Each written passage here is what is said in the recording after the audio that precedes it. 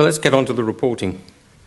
So as I say, here's an example of what a good report should look like, okay? So the top table is how we might report the reserves. The bottom table is how we might report, say, prospective resources, undiscovered resources. And you can see I haven't tried to mix the two together, which is, again, a no-no under the rules. So in the top table, I might list field 1, 2, and 3. What we would always do is we'd always list what the full field gross reserves are. That's the amount of oil and gas that's total in the field. Because when we're the operator, that's what we're going to develop the total volume. As a company, then I might want to work out what my share of those barrels might be, but that's a different calculation. Because the decision to develop it and whether it's economic or not, it depends on the total volume. Okay? We worry about sharing out the revenue when we've produced it. So let's not worry about who gets what out of the field. I'll talk about that when we talk about valuation of assets.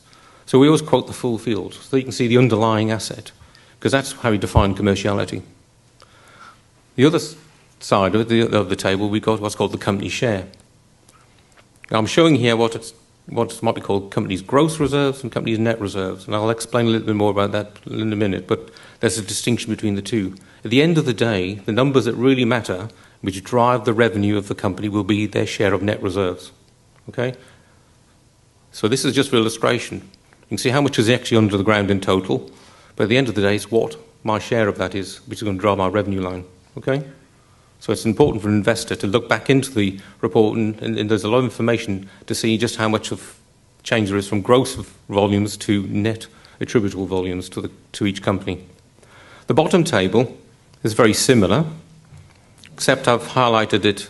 The first three columns are called unrisked gross resources. In other words, that's the volume of oil and gas I might discover if it was successful. And I've called them P90, P50, P10 rather than 1P, 2P, or 3P.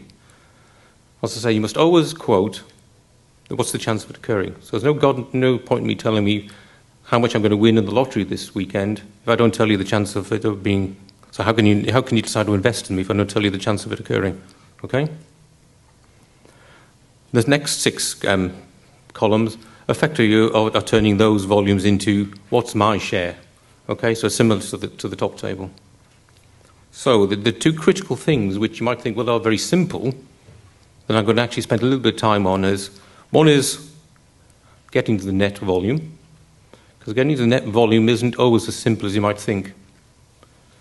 And the other thing, which again is probably where the most mistakes are made, I've seen, is no good say reporting all the fields separately. What people want to know is, well, tell me the total. So if you're an investor, you don't want to know that they've got 5 fields and all these sizes. They want to know what's the total potential. And the biggest mistakes are made are in the totaling, believe it or not. It's in the aggregation of the numbers.